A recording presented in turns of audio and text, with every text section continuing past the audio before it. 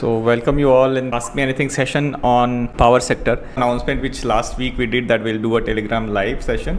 I'll talk briefly about why power sector is important and what I have thought of about this sector, because my experience in this sector as a professional is also there, and as an investor I'm also invested, and I have time to time shared some of my bets on YouTube and to a closer community of Sadhan. So some of the stocks name I'll talk briefly about them, and then about the power sector and is it a decadal theme or is it a 1 year thing, or how we are placed. So those things will be covered. So power sector is, as we know, is a sector which is basically becoming a unit of India's growth, because sometimes back when I was doing a podcast on data center, then the underlying thing is still power. Because now what is happening, just to have this broader view in a perspective, that data center is a new unit of compute. This is spoken by NVIDIA's CEO. Since data center is becoming a unit, and data center itself is one data center, 1 megawatt is like 40 crore property. So a 40 crore property is becoming a unit of a compute, and behind that is power sector. So this data center industry itself is becoming a unit, and uske piche ye power sector hai, to unit ke bhi piche hai. So we are bringing power sector at a microscopic level. So it is become more and more important. So as there is a effect called Lindy effect, which says कि जो पिछले 50 साल की जिसकी history है, अगर अच्छी history है तो उसके 50 साल भी अच्छे होंगे. So power sector is kind of fitting the bill in terms of that definition, that it is becoming more and more important. So why power sector is a decadal theme, so to speak. One is that new drivers of demand are coming, like EV is a demand driver. This data center is a demand driver, and GDP growth, which is a traditional lever for India, that India's GDP is growing at 7+%. So industrial growth is required, and industry cannot grow without power.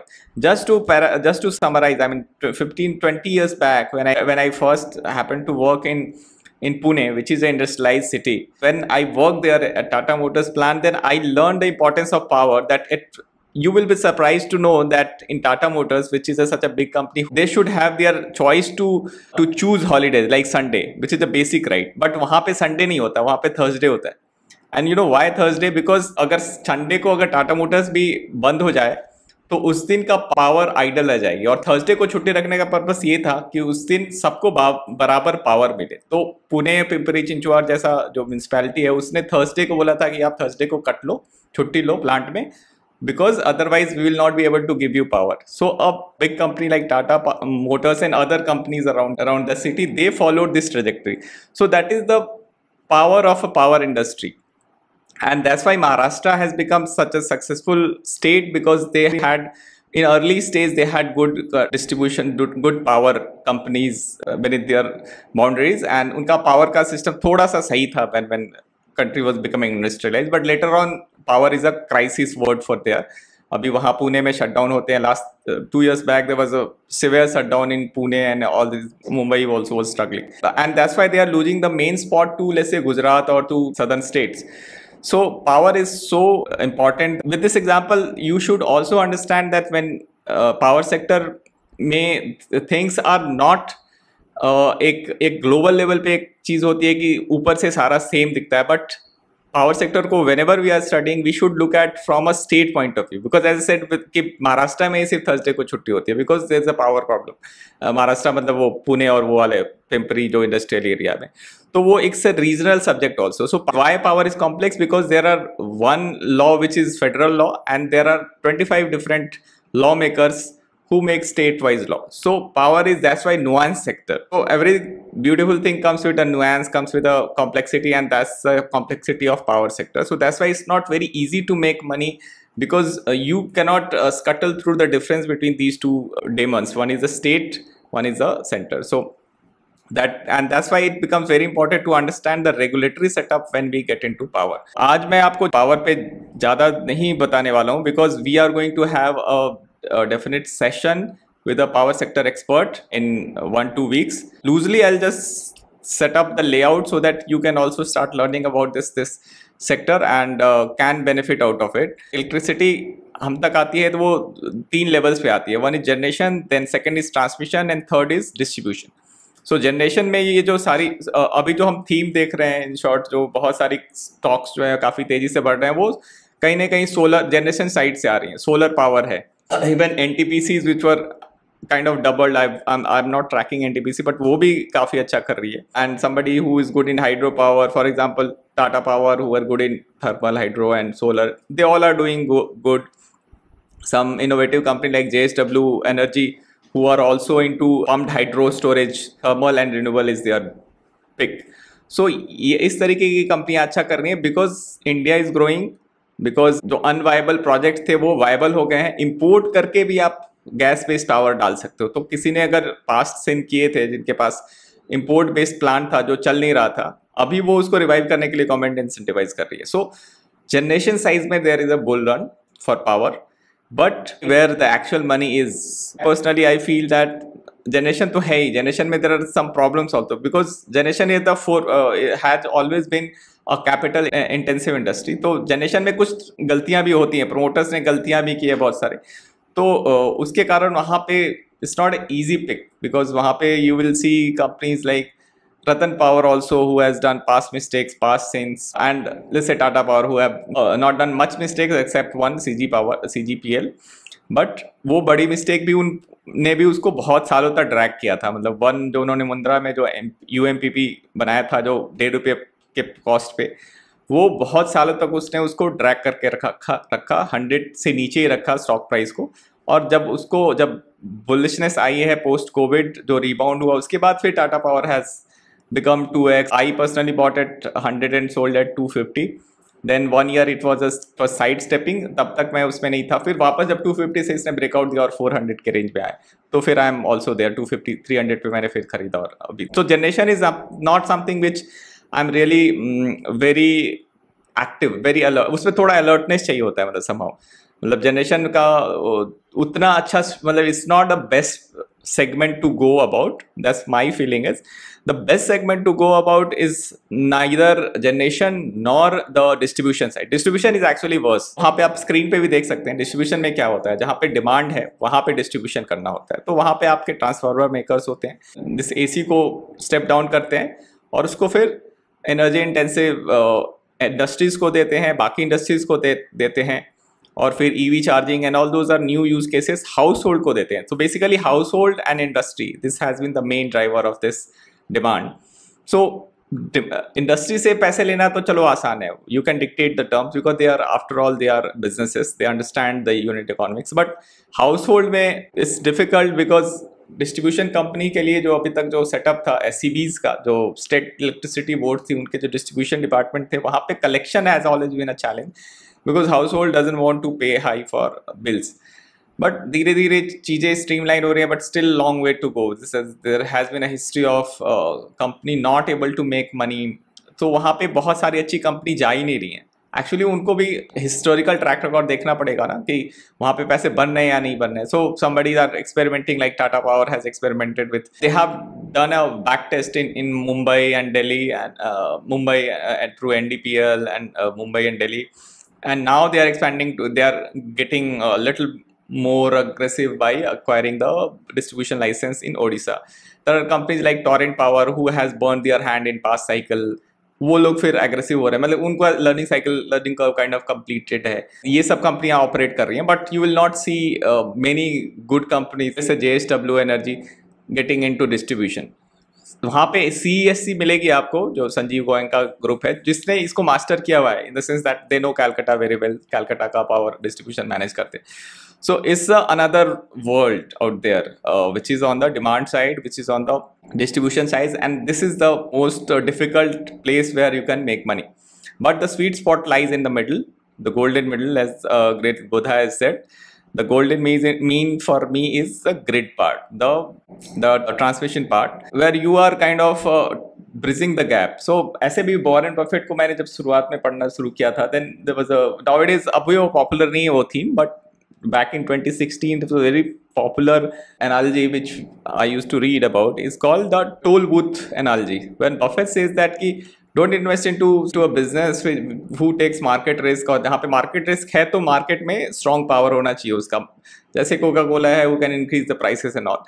But if you have to take a bet, then you have to find a company जहाँ पे people will pay you per transaction. मतलब जैसे road sector है, road में आप toll कब देते, जब भी आप गाड़ी से क्रॉस करते हो toll plaza, you automatically your money gate deducted.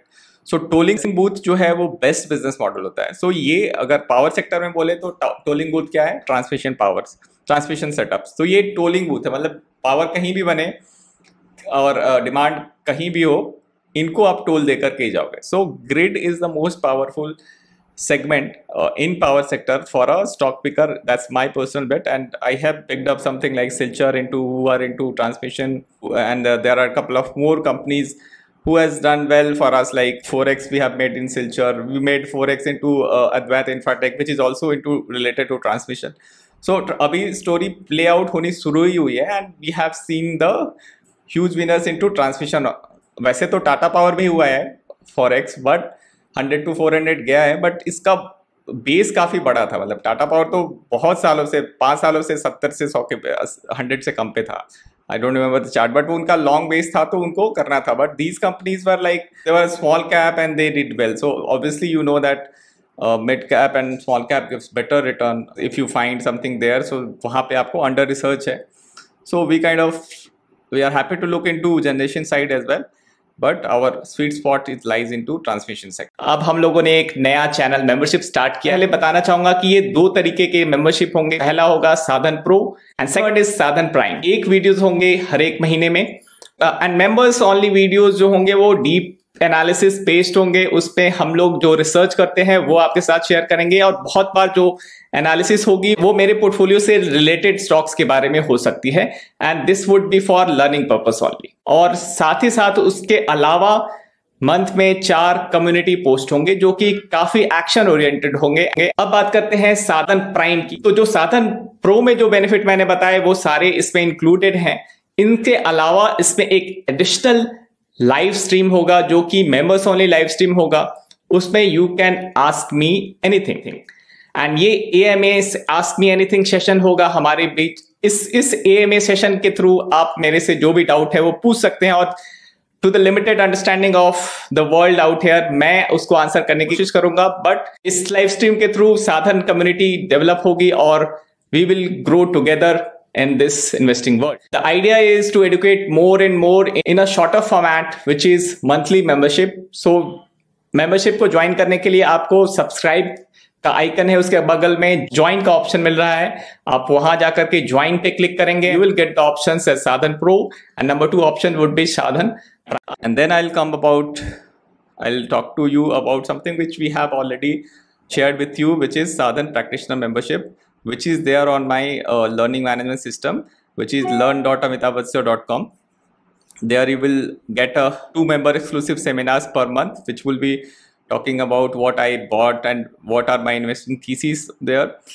There I'll talk about what has happened over the month in a monthly letter across my 2 strategies, which is multi-bagger project and alpha accelerator. So alpha accelerator is a strategy where I invest on a short-term basis, जहाँ पे कि quicker returns in terms of results, because it's a result-oriented company जहाँ पे हमें earning surprise expected है. तो earning surprise led growth वहाँ पे स्टोरीज हमें मिलती है. एक्चुअली क्या होता है कि बहुत सारी कंपनियां जो है जो मल्टी ईयर ब्रेकआउट पे आती हैं, वो अगर वो अर्निंग सरप्राइज दे रही हो तो they become multi bagger very quickly. But I have a separate multi bagger project जहाँ पे मैं बॉटम अप रिसर्च करता हूँ. उसमें earning surprise is not a criteria.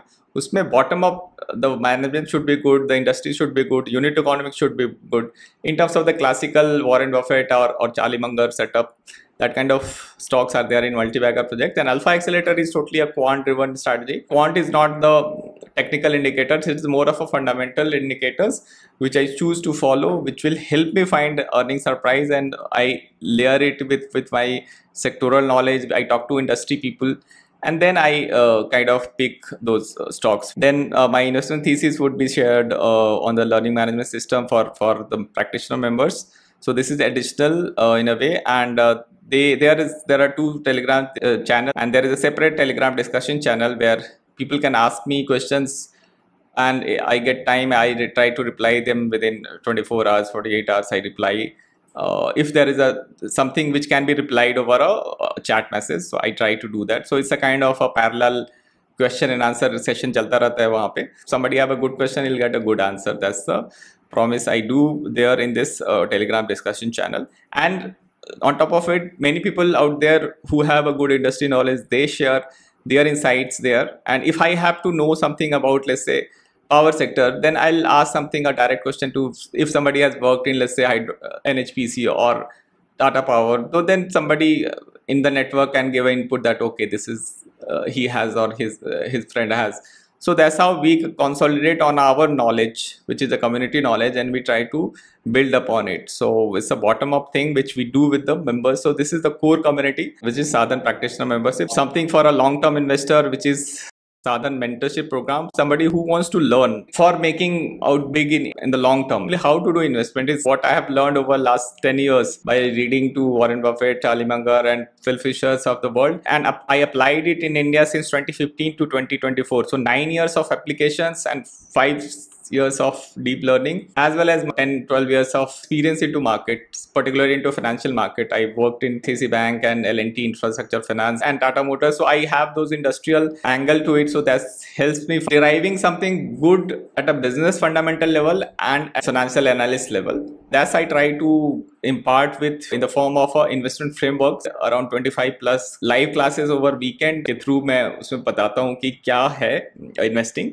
It's an art or science or how to go about it. I share my Excels जो कि काम बिल्कुल ही आसान कर देते हैं आपका 5 मिनट में आपकी एनालिसिस हो जाती है. मोड कैलकुलेटर 2 मिनट में काम करता है. साधन ROIC shift framework is also advanced tool which helps you gain की company कहाँ जा रही है directionally. These are the tools which help somebody make wiser decisions. And I also share recorded videos and complete access of learning management system. So obviously many things which I keep dabbling into, I keep sharing there, and they also help me in research also. Some more of a assignment based classroom also. So I keep asking them questions, what you learned, what you did not, and engage with the content which I share there. And I share everything which I learned in the last 10 years so that people can develop their sustainable investment framework. So that's the overall on my bouquet, and that's what I wanted to share out with you quickly. Power sector may now questions come that for a data center perspective, what is important is the continuation of power, and there are good buyers of power. So one thing is good for overall power sector is now the counterparty would be, let's say, Amazon or Microsoft and all, who are like AAA, absolute AAA kind of counterparties. So the credit counterparty issues which was a prominent, which has been, we have faced as a power sector person, that counterparty was like, at best it was triple B. Gujarat was rated A minus 5 years back.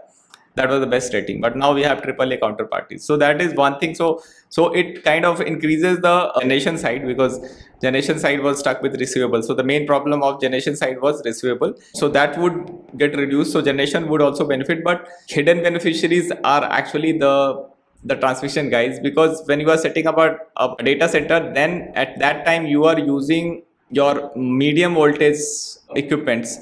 So somebody who is present in this value chain as a transformer maker or somebody who is doing AIS and GIS and all, so who has done this transmission bit more closely, there will be no dearth of orders for them to give supply to power to data centers. And for example, some backup is also there. So Cummins and all, they will supply for as a backup of this power hungry data centers. If you ask me to bifurcate between private and public, then the public sectors would more focused on the thermal side, and private sector, so to say, is the front in a renewable side.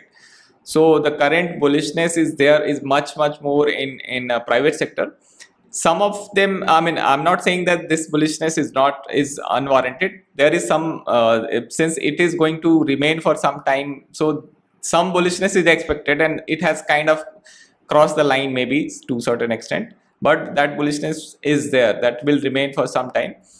Is it a good time to get into a private generation company who is into renewable, for say, or who is into this value chain of supply of PV module or cell and all? We have to see this in light of broader theme of the global supply chain. China may there is a oversupply of module and cell and all. Although we are trying to protect Indian industries, but I think this flip flop keep happening between that support comes and goes and comes and goes. So the multiple which they are commanding is as if they will continue for 10 years, 5 years of government of India backing up entities as a backstop that no will protect you from China, which I don't think is not a reality. It will remain for 6 months and then the government will itself flip flop to the other extreme, because ultimately we need cheap power.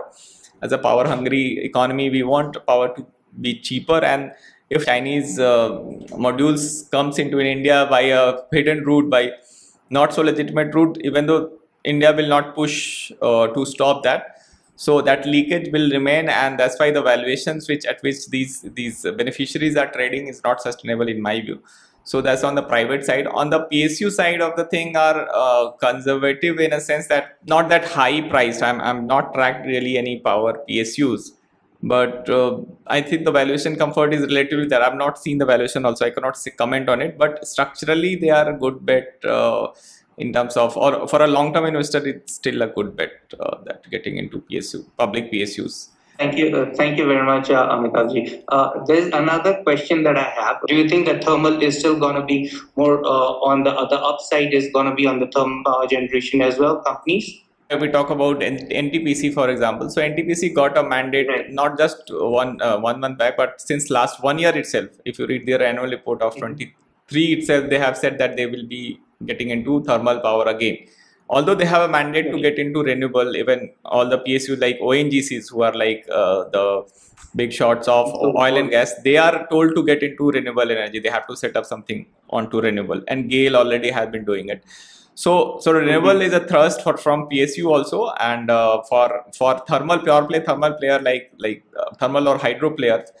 So hydro players are choosing to go to other renewable, like SJVN and all are getting into renewable, or NHPCs has also got some mandate to go into renewable. So all are pushed towards renewable because the demand which we see is not going to be catered by private entities only, and the cash rich PSUs who cannot go and multiply their thermal assets are pushed towards renewable. But for a time being, they are told to do some sort of, let's say, I don't know the percentage, but maybe if they have 100, they are told that let's do five more. So if you have if you have made 100, then 4-5 kind of is the guidance for them to expand into thermal, because thermal is required as a because we want around the clock power, and around the clock power is not feasible with renewable without the battery support. And battery is not an India thing. Battery ecosystem is yet to evolve in India, and we are talking about make in India. So it is for a Ministry of Power, it is a quandary whether how to provide round the clock power for industrial growth without using the Chinese supply chain of batteries. So for that you have to fall back to the thermal, and that's why thermal is a necessity, and it's a necessary evil. Although just to counteract, having said that, there are big challenges for NTPC to raise money for their thermal projects, because on one side all the PSUs, banks also, they have said that will not fund thermal. Also they have taken a policy decision of their own in order to raise fundings from market, because they want to be ESG compliant and they want to be green and all. So many banks have committed that they will not fund thermal. So this is a conundrum for NTPC. NTPC is having challenge for raising thermal power plant. They will, but some challenges are still faced. So there are thermal is on the back foot definitely. Currently it looks strong for a temporary on a temporary basis, on a short term basis, but not on the medium term or long term basis. I'm not bullish on thermal in general speaking.